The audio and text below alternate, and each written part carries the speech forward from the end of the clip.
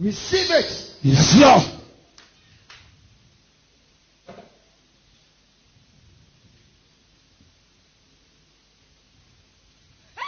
Hey!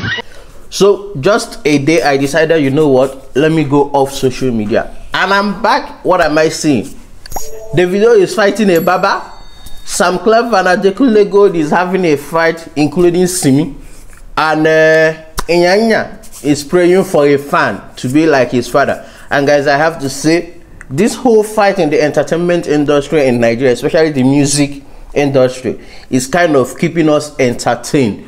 But that's not the reason why I'm here. The reason why I'm here is to talk about the video that I just watched previously. Guys, I have to say, if you are going to run a scam, please don't run it in the name of God. Don't use the name of God and run a scam. Yes, there's this saying, do not touch the anointed or do my prophet no harm. But then again, when the prophet is the one hurting and harming people, why shouldn't we talk about it? Apparently, there is this church in Ghana where congregation gets a debit alert from God and Holy Spirit. And guys, I'm sorry for saying this. I know that this is the third video I'm making talking about fake pastors or talking about pastors as in general, but I have to say, I'm a Christian, and being a Christian and being raised in a Christian family, there's this core value that, okay, you know, this is what you have to do to be Christian like. Receive it. Yes, Lord.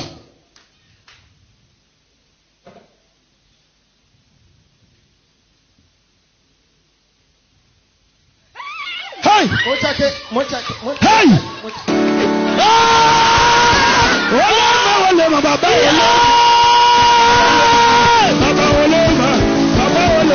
In a church, yeah, miracles happen when you have faith. A lot of things can happen to you when you pray.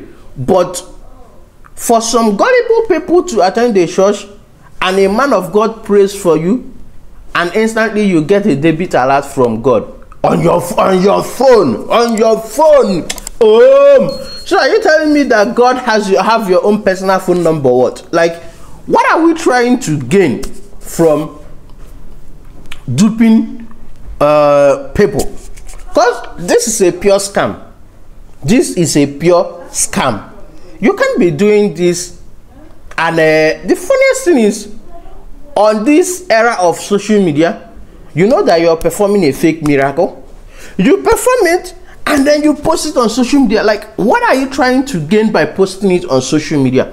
And then again, there's this other video of a pastor. I don't know from which church, I don't know from which country, but according to the pastor, that he's the only one with the power to hold his microphone and preach, that no other person in the church can withstand the power of his microphone. And then what happened? He put it to test, and people were falling on the floor. Immediately they hold the microphone. And then I'm like, if you want to preach, I've just tried to show you how heavy, not when you are thinking. Are you hearing me? Say, what must I say? The moment you take this mic, take it and preach.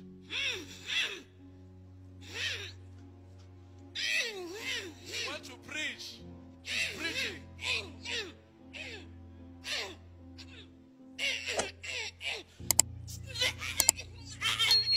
When you want to preach,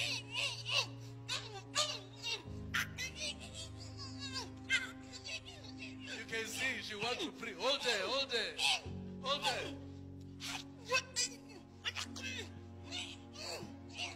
She wants to preach this one.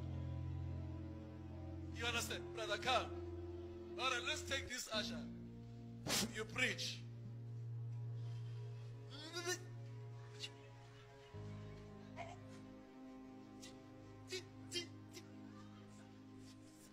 This is a pastor.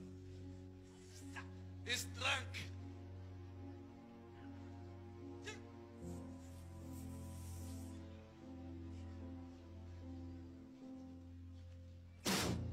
The moment you take this mic, come, Hulu, come. This one, she knows the word of God. Take it to preach.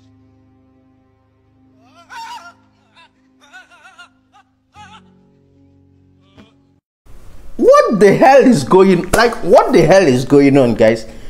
I know I've been speaking on pastors in the previous video that I'm doing, but I think I